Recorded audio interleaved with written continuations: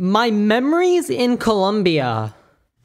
Everybody that matters knows that Colombia is a country in South America. Most of my family is actually from there. 90% of my family lives in and were born in Colombia, and 100% of my family have visited Colombia. Me and my family have visited Colombia for as long as I can remember. Hey guys, GalaxyFireGamer here. Today I'm going to be talking about memories I had on my visits to Colombia. So me and my family were in Colombia, and my grandpa was about to take us on a helicopter ride. So we had to go to an airport to a completely different desk that was for personal flights, and we took off. We could see my dad's childhood home from up there. We could see my grandma's mountain house. A day later, we were driving to my grandma's mountain house, and my grandpa was driving us. We were on this really bendy highway on top of a mountain, and the sides of the roads were cliffs, blocked by barriers, which were to prevent cars from driving off the cliffs. And my grandpa was driving really fast. I thought we were about to jump the barrier and fall off the cliff. He kept speeding as he made the turns. I could feel the shift in velocity pulling me against the side of the door in the car. And keep in mind, I had my seatbelt on. Throughout the entire ride, I was in constant fear of the car jumping the barrier and crashing off the cliff. He would yank the steering wheel to one side, the other. I thought we were gonna crash. There were a couple cars stopped on the side of the highway. They looked like they were broken down. And my grandpa just quickly steered past them and kept going fast. We were fine. The next day, we decided to take a drive up my dad's old mountain house. Up to my dad's old mountain house. My dad talked about a lot of memories he had in that house before it got old and they had to demolish it.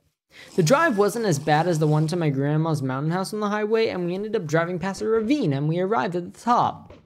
When we got to the lot, there was a lot of overgrown bushes and leaves and really tall grass and foliage.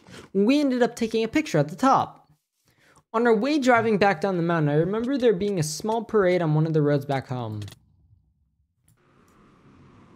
The following week, me and my dad went to a supermarket, and there was a sweet old lady who asked my dad in Spanish how she had a grandson who lived in the United States.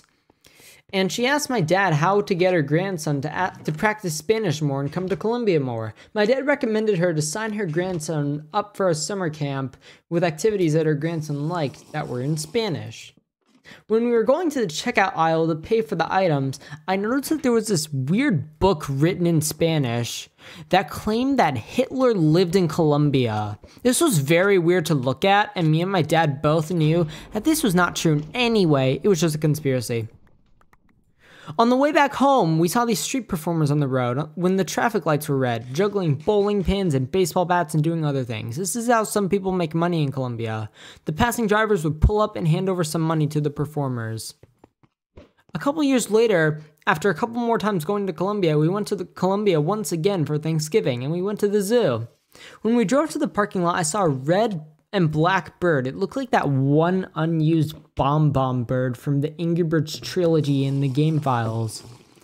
We saw all kinds of animals. Flamingos, different kinds of parrots, baboons, lions, snakes, frogs, and a bunch of other animals. We also crossed a river that went through the zoo. I remember there being a statue of a turtle that used to live at that zoo for several years before dying a few years before I came.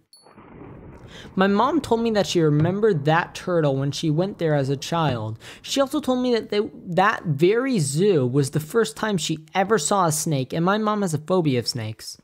Eventually, we stopped at a restaurant inside the zoo. My family got ice cream while I had a Fanta soda. My dad, by coincidence, met an old colleague from high school at the zoo. They talked for a bit, and then we moved on at the zoo. Eventually, we got back in the car. After a super fun day at the zoo, we were all tired and we drove home. Anyways, that's all for today. I'm GalaxyFireGamer, and thank you for watching.